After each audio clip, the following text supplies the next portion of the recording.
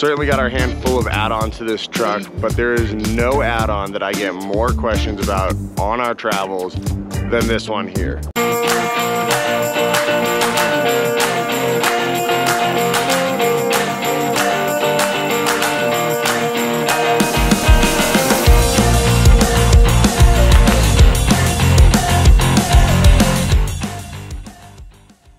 And before we start this video, I want to make sure to be abundantly clear, I am not sponsored by this company.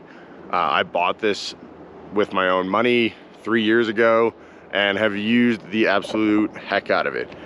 It's traveled with us from New Jersey all the way around the country to Mexico.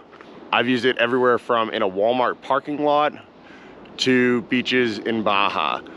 This thing is super, super convenient if you plan to do one thing that is normally a pain in the absolute butt when you're traveling and you're at a spot.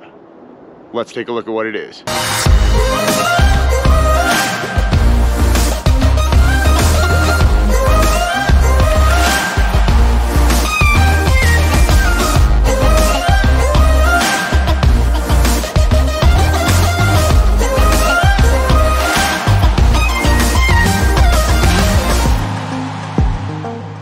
So quite often I get asked about what this apparatus is on the front of our truck. I would say probably about 50% of the people figure out what it is without reading the sticker. But the other 50% ask, and I'm always happy to explain it. It's not super intuitive. It's a bit of a transformer. So this is the OG Adventure Hammock System design and setup. It is perfectly situated for the front of a truck, the back of a truck, and they even offer a model or an accessory item where you put it around your tire, and then it has a 2-inch receiver configuration so you can be on the side of your vehicle. So how to set it up? It's super easy. All you have to do is pull the pins for each leg, rotate the leg around. The pin will reset into the locking position, and then all you have to do is incrementally pull each leg out. I'll show you where we keep our hammock. So the hammock folds up really tiny. It's very easy to tuck away. It's just the Amazon hammock for 2 people. In here I keep our hammock, and this is the fuel tank for our diesel heater. But that's not relevant for this video. Unravel.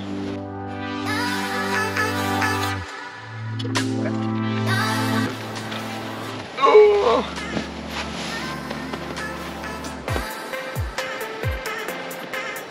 You're hammocking. So connecting this to the truck is super easy. All you have to do is slide the hammock mount into the 2-inch receiver, put in a pin. You should use a locked pin if you're gonna keep it on there permanently like I do and leave it out in the public eye. So another item you're gonna wanna get is what's called the hitch silencer. So what this does is it takes all the play out of your hammock holder and your hitch connection. You can see when I shake this, it's not moving around. If you didn't have this device on here, it would be flip-flopping all the time, making all sorts of noise when you're going down the road. So when it comes to putting this thing away, it's just as easy as it was to set it up. Let's do it.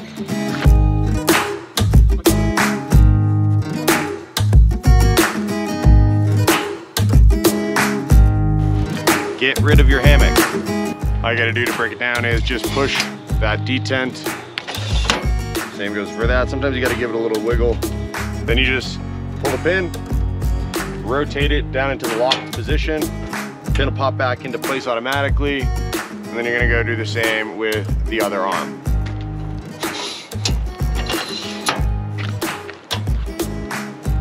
A little jiggle on the arm sometimes to get the button to go, but otherwise just slides right into place.